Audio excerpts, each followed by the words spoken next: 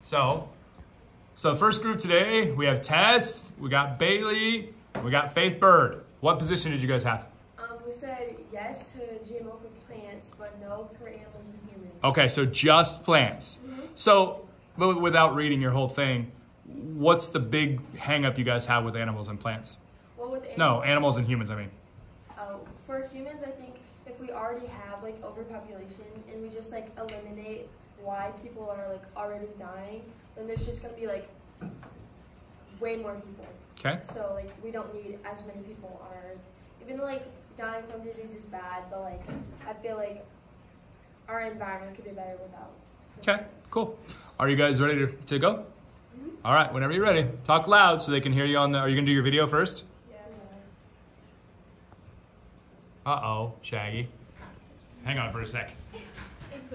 What'd you guys do? We didn't just click the button. We just clicked the start button. Is it? No, it should be on. It is on. Oh, you muted it, Faith Bird. No, we didn't. No, Yes, you did, right there. Boom. Mute. I didn't type that. All right. Let's see if it works now. Okay. Okay.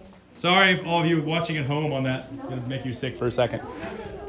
Okay. Why GMO is okay for plants and dangerous for animals and humans. Okay, yeah, all these plants in the wall, if we like GMO them, that they won't get disease and they won't die.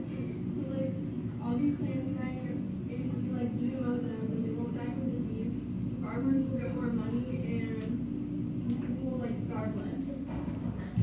Oh, did you just hit your head? We use artificial selection instead GMO. It can be just as effective without carrying as high risk as GMO is. If we use GMO on animals, they carry a high risk, and if we eat them like animals like cows that we eat for meat, then the GMO can carry it to us, which is not benefit humans.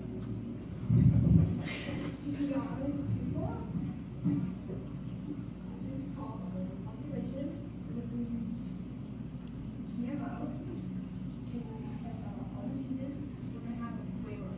This is dangerous for humans because the more people we have, the more worms going to virus, the more diseases. You have to put diseases in the air.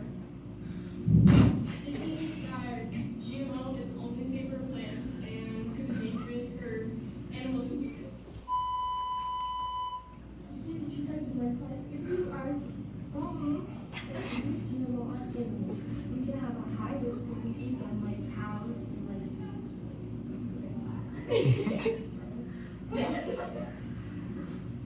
Be careful, guys. Do not let people genetically modify you.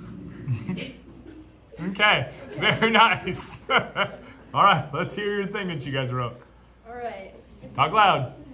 Genetically modifying plants, animals, and humans can have a big impact on our planet and population. GMO is only good for plants and is dangerous for animals and humans. GMO for plants is a safe and effective way to keep pesticides away from plants. If we do not genetically modify plants and those bugs and insects get into our plants and crops, we cannot sell them, our farmers do not get money, and people do not get fed. Artificial selection is another way to modify animals but not put them as high risk as GMO.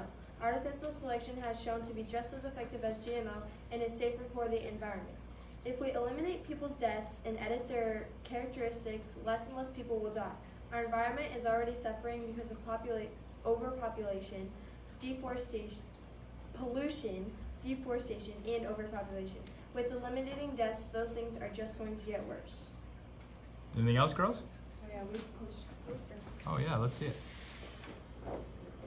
Okay, so tell us about it. Let's see. So,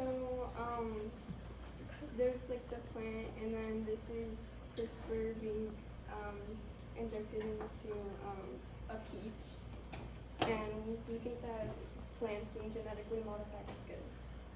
Do they do that with peaches? Did you guys choose a peach for a reason? No, Or I just you just looked picked a up- peach. I just looked up GMO and plant, and that was Peach was one. Okay. And with animals and humans, Talk loud, Faith Bird. I'm sorry. Talk loud. with animals and humans, we don't think we should just inject them with CRISPR. Okay. Anything else, girls?